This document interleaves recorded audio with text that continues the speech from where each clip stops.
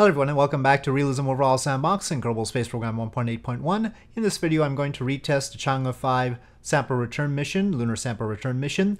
I've made the adjustments that I think need to be made. Other details could be added to it, but for now I think it should be functional. We'll try it out, but I'm going to link it in the video description this time, one way or another. And so I'm going to show you how to put it together. First, the ascent stage. One minor change. Well, first of all, I put the backward-facing RCS thrusters, so they now have visible reality.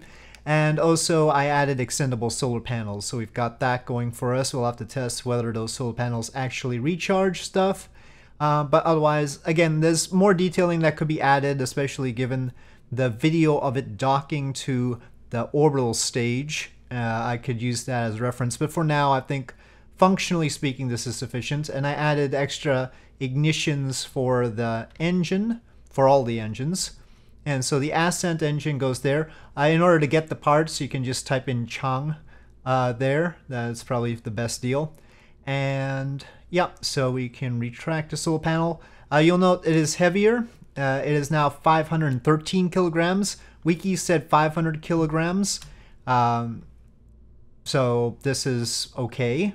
You could underfuel a little bit if necessary. This is still more than enough delta V to get to orbit, so if you really want to hit 500 kilograms, I'm sure you could manage it by adjusting the fuel here.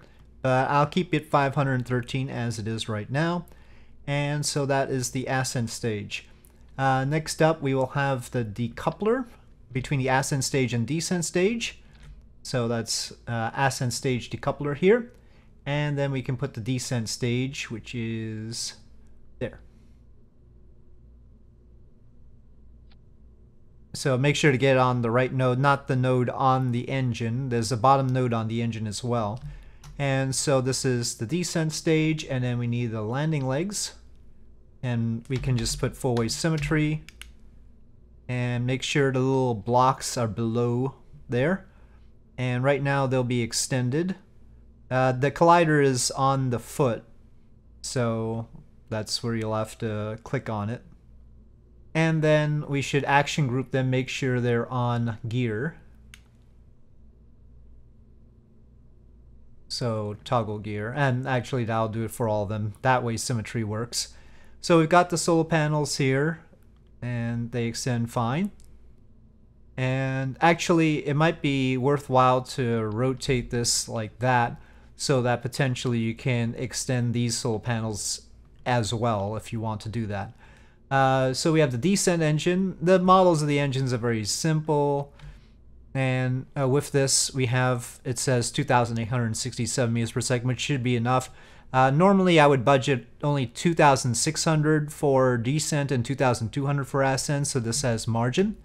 In all respects, the thrust weight ratio for the moon is fairly high, but it can throttle down into the necessary range. And yep, it also has 5 ignitions now, so that's good. Now as far as fitting things together, we're getting to the tough part. Let me bring out the orbital stage first, and I'm gonna temporarily let me get rid of symmetry here, put it on the side here, because we need to attach the sample return capsule, but first we need to put a decoupler. So we'll just use a procedural decoupler. I didn't make a special decoupler for this. So make sure the decoupler goes in the right place, down there. Yeah, let me bring it out because it's clipping the body and so it looks weird. And we'll make the decoupler thin. So it's only 0.1 meters. We can make it small too. And then going back to the Chang'e search, we can put the sample return capsule on top of that decoupler, not on these other nodes. Make sure it goes along with that decoupler. Alright. That should be the right way around for a decoupler. There are some invisible RCS thrusters on the capsule, but I haven't put RCS fuel. So that will be a later fix. So for now, you may want to make sure the capsule is oriented properly before letting go of it from the orbital stage. Otherwise, it's going to be interesting. But its mass is 0.33 tons, and we need parachutes. We could manually put some stuff on and just clip it in. If you don't want to wait for a fix, or maybe I completely forget to fix this, which is not impossible, what can be done is just clipping a tank in there and then adding RCS thrusters. But for now, I'll try it like this and see if it works out. So radial parachutes, these are real chute parachutes. I'll put 2 and we'll resize them so that they're small. So previous, that looks like the smallest size. And I've budgeted 0.1 tons for it, so that looks about right when you take a look at the part mass. And our current craft mass, we can input it, and I would want 0.33 tons. Okay, so I think this total part mass is per parachute thing, and we're down to 0.05, so it should be 0.1 tons with them combined. This is the aperture where the sample would go, in theory. Okay, so that's the capsule. Going back to Chang'e, we have the ascent stage docking adapter. I hope that goes on right. This will decouple from that. And then we have this fairing. Okay. Okay, right. This way. And then this goes on... maybe I need to reroute. Right. There. Okay.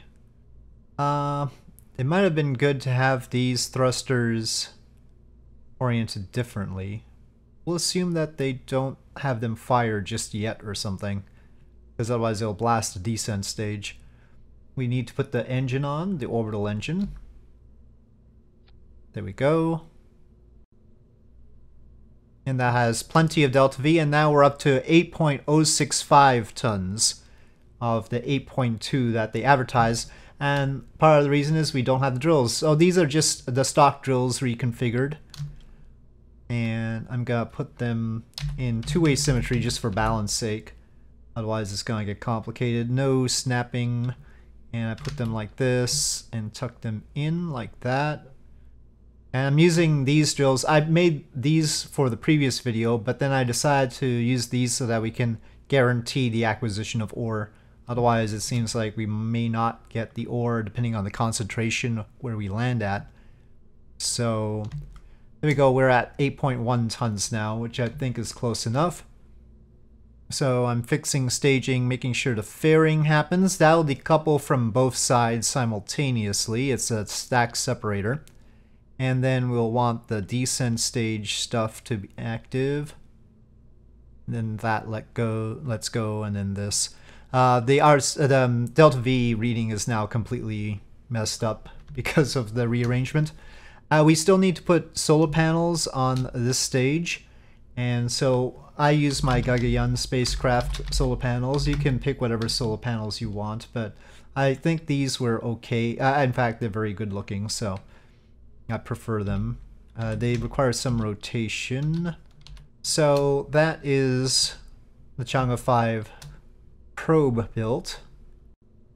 And now we need the subassembly of the Long March 5 rocket, which is part of the Real Rockets pack. Gaganyaan spacecraft should be part of the Real Spacecraft pack. Alright, so that is how to build the Chang'e 5. I didn't talk about how to build the rocket, but that's a different video. Okay, here we go again. Throttle up, SAS is on, ignition. And launch. Okay, we are past the speed of sound. Okay, getting ready for booster separation. And separation. Off they go. Fairing set. Okay. Okay, the conclusion of the core stage here. And that's good. Separation and ignition. Ooh, a little bit tight there. Alright. Okay, we are making orbit now, and everything is looking good so far. Even with the somewhat heavier mission. We seem to have the requisite amount of delta V here. Okay, we'll shut it down there. 314 by 237.8. That's higher than it probably needs to be, but it'll be alright. Somewhere around here-ish. We'll be transferring. Okay, and ignition.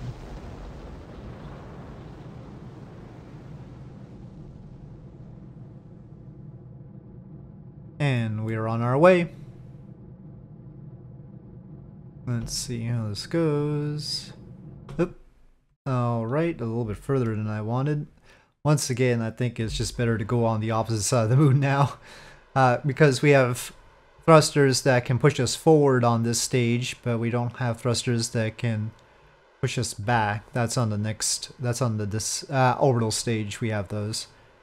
Though whether we want to use them in that way is questionable, since the descent stage is on top of it and would be blown by those thrusters. Okay, let's see if decoupling does the rest, or whether we need to do a little bit more with the orbital stage. So I'll just stage normally. Okay. And solar panels out. And they do extend the descent stage solar panels now as well. Oh, I put them in line, that's not great, but we are recharging. The sun's in front of us, so it's actually the descent stage one that's recharging. I put the solar panels down here so that they're backward facing. So the spent stage will crash into the moon, so that's good. If we want to get to the landing site, or at least potentially do so, we need some inclination here. So I'm gonna do a mid-course adjustment to actually incline my orbit. I don't want to do that because it makes rendezvous harder, but here we are. It's not a guarantee that we're coming in at the right time, though, to hit it. In other words, it could potentially be well, 2 weeks until the landing site actually goes under this orbit. But our propellants are storable, so technically I could still manage it. But anyway, let's do this first, and then I'll think about it. Okay, so there's a spin stage and everything, and off we go. 8.138 tons. I think this can be an RCS only sort of thing. We haven't checked the plumes on the stages. We had a problem with that on the first try. I think I've got them fixed, but we'll see. The solar panels do not currently rotate. They don't have a pivot. I don't know if the real ones have a pivot either. Okay, now we're in lunar SOI. Let's see what the situation is as far as the landing site. So, landing guidance, inner coordinates. Yeah, that's fine. All we wanted was 58.1 degrees west. It's not exact, it's roughly. It's supposed to be this Mons Rumker in the northern part of Oceanus Procellarum. So Oceanus Procellarum is there. It looks doable, but it's in the dark. We might as well have gone polar.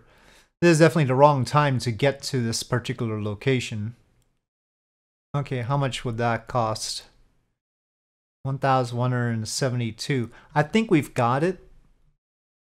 But that also depends on how well we can break orbit later. So, alright. We'll do this initial bit first. That plume is fine, but I think this plume was fine last time as well. Okay, the moon might have rotated a bit in the meantime. Yes, it has. So let's readjust this. It's even worse. Maybe I should just wait until it comes over here in like 2 weeks, not 2 months. Yeah, let's wait for daylight, and we'll wait 2 weeks then. Okay, grade probably a little bit late actually, but we'll see. And ignition.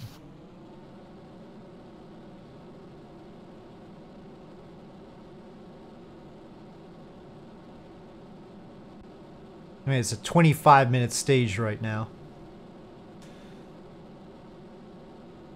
Could be that they're using a more powerful engine. I don't know. I did end up putting a more powerful engine on the ascent stage. It's now 3 kilonewtons because I saw somewhere that that's what it was. I don't know how powerful the engines are on the other 2 stages. I just put what was logical on the descent stage and assumed that they would use the same one for the orbital stage because there's no reason to use a different one. It would be simplest to use the same engine on both. Except I gave the orbital stage more ignitions. I gave it 20 because they would be able to carry more helium to pressurize the tanks on the orbital stage because it's larger than they can carry on the descent stage. And that's one limiting factor, how much helium you can carry to pressurize the tanks. Not the only limiting factor, but it's one. Well, we've captured. We can, if we so choose, do 2 burns. Okay, I think we'll do another burn to bring our orbit down. We are in orbit. Just in a really high orbit right now. Well, we've got time to kill. That location is going to have to come around a long ways. Okay, here we go again. Setting fuel down and ignition. I noticed that the real mission is taking its time coming back, and that's probably in order to get things lined up properly for where it's supposed to come down. The capsule is supposed to come down. And we're just sort of doing things in reverse, I guess. we're hanging out a long time around the moon in order to get the landing site in the right place, rather than our return site. So that's what we'll be doing, and I'll be doing it in a tracking station, but we're in a fine orbit right now. So, okay, I think we're close enough now that we should proceed with a landing. So I'll start off with our operations on the opposite side. It might be a little bit dark at the locations right on the borderline there. Okay. So the orbital stage. Okay, kill rotation, please. That's that. Yep, okay, that's fine. And separation. And stage. Okay. And let's check that this part is going to be okay. It is not recharging at the moment. We'll just reorient it.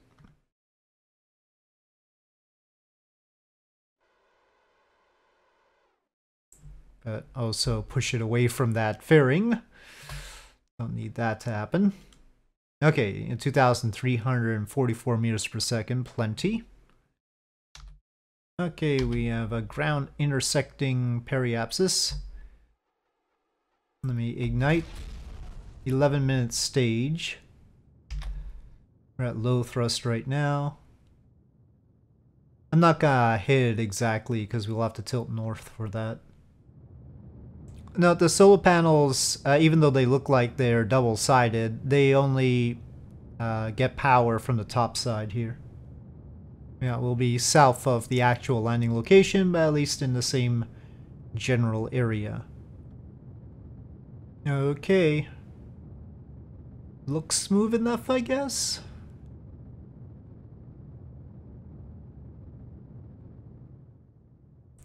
Okay.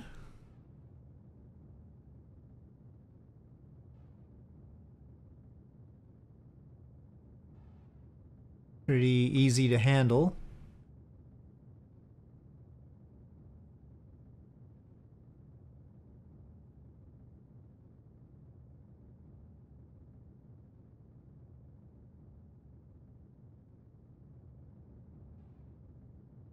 Bloop. Alright, we are on the ground. Let's see if we can get some ore.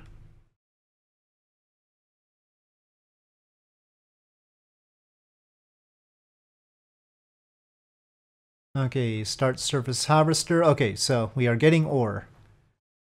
Just throwing it up there. We'll just catch whatever chunks it manages to toss up. We're recharging. We could probably use both drills. It looks like it's gonna take some time at this rate. We only need 0.2, which is the 2 kilograms. But there's obviously the drills themselves are really small, and this is probably not a very ore-rich area. Okay, it's taking. It'll take a few orbits of the orbital stage before we actually get it done. It's been a few hours here. Okay, not bad. So those will go directly in here. No need for an arm or anything. I presume it'll stop showing a negative there once it's topped off and full. There we go. Okay. Make sure we have our target again. It's right in front of us. This is probably ideal. It's made a few orbits. So heading 251-ish. We're south of it now because of the couple of orbits that it's done. Okay, so throttle up. RCS on. And we'll go with kill rotation for now, but let's see. Let me type in the 248 pitch 90. Maybe that's for the best if we just go straight to that. Okay. Good thing it can't lift off with the RCS, huh? Go. Go. Alright. This is a much more powerful engine than it was last time. And we really don't need it to be this powerful, but apparently it is. Plume-wise, I think we're okay. It could do with a little bit more adjustment, but it's okay. Now, the peculiar docking mechanism that we've got. We did not get a chance to test that last time. Okay. Alright, RCS is working fine. And we'll just take another orbit. We might as well. Keep it nice and calm here. Seems like a fairly precise closest approach distance and good relative velocity.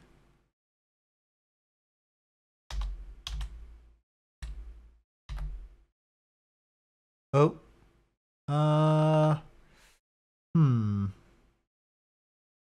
This doesn't seem right, does it? Turn that off.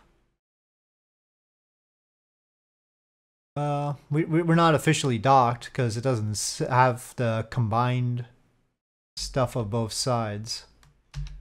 We might have a flaw here. I don't know what is going on. Maybe if I go to the tracking station and come back, we'll see. Or maybe it'll all explode. I don't know.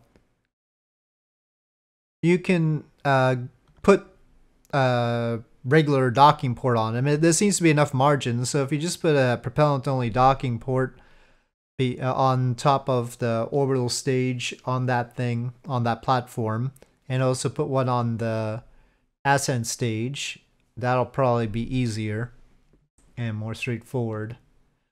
Well, they're definitely not docked. It's definitely separated there. And I think my attempt to build in a docking port into these things might not have been successful here. Close. I really approached really carefully. It wasn't very far off. I didn't put any rotational thing, I don't think. Maybe it's a matter of rotation. I don't know, but that doesn't make much sense to me. No, let's set this as target. Okay, slow down. Oh.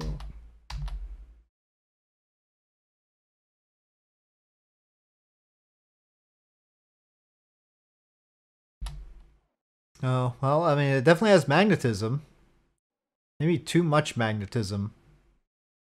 So yeah, just use regular docking ports. There should be enough margin on the delta V for that.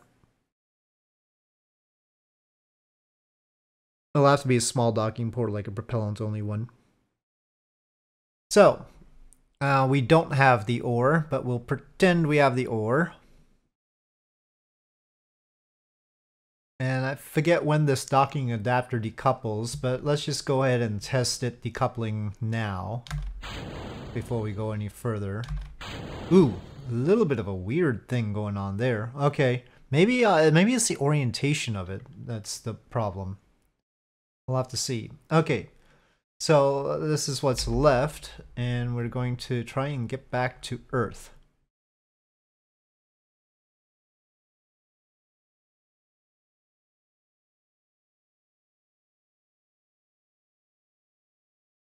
Our odd inclination may make it complicated, we'll see.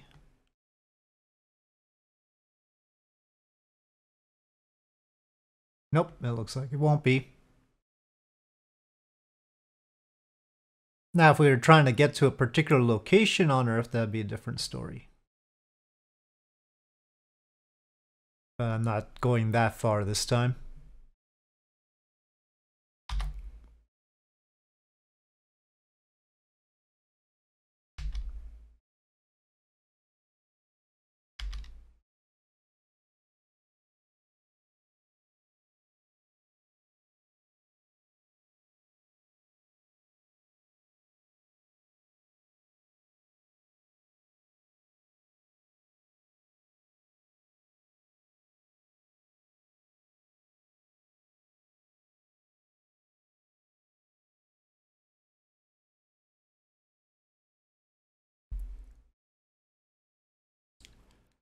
It'll have to be a propellant-only docking port, not one of the big docking ports on the ascent stage and on this. The bigger docking ports definitely would not work in terms of delta V or even just the physical size of them. Okay, that's still targeted, so I can make sure we don't hit it, which it's pretty close. Now you can see we've got tons and tons of delta V here. That's no problem.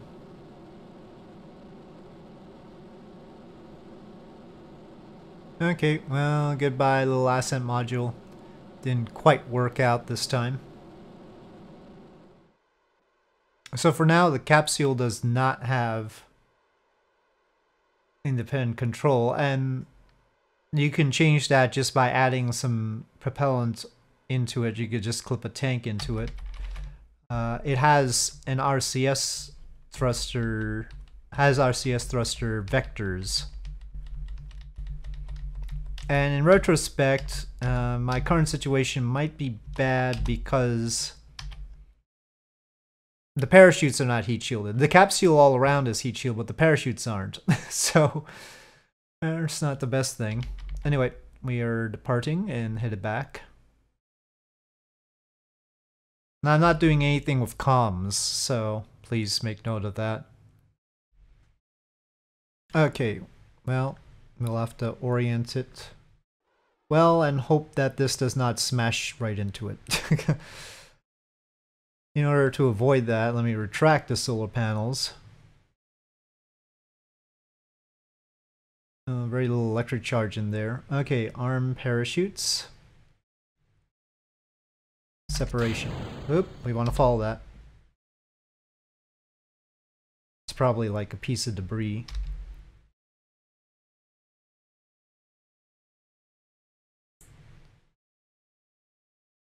Oh, I forgot, I have to put the RCS configuration on. I'll do that before linking it in the video description, but again, you'd have to put some... I'll put a little tank in. I'll put a little tank in. You won't have to clip a fuel tank. I'll do it for you. This is pretty heavy, 0.427 tons. I may make some of that propellant instead of having it just be a dry mass. I don't know how heavy it's supposed to be. Obviously, it could be heavier than this even, and still survive. Oh. But they're on the nice side. Ah. I don't know. This has a collider all over it. But maybe it conducted too much heat. Well, it's gonna smash into the ground really, really fast. If it survives that long. We'll see. Pretty reasonable drag, it seems. Yeah, that's pretty good as far as this without the parachutes is concerned. Okay, well, it survived. It just won't survive impact with the ground. Well, we might as well verify that. We need those parachutes.